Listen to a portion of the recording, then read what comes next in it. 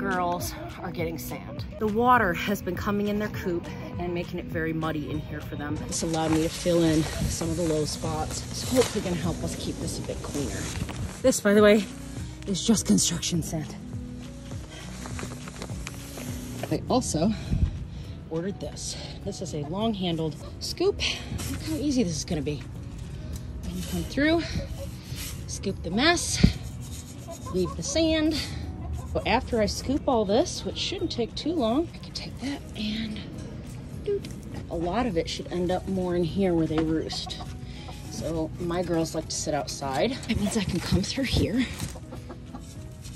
and I can scoop this and get all of that out of there.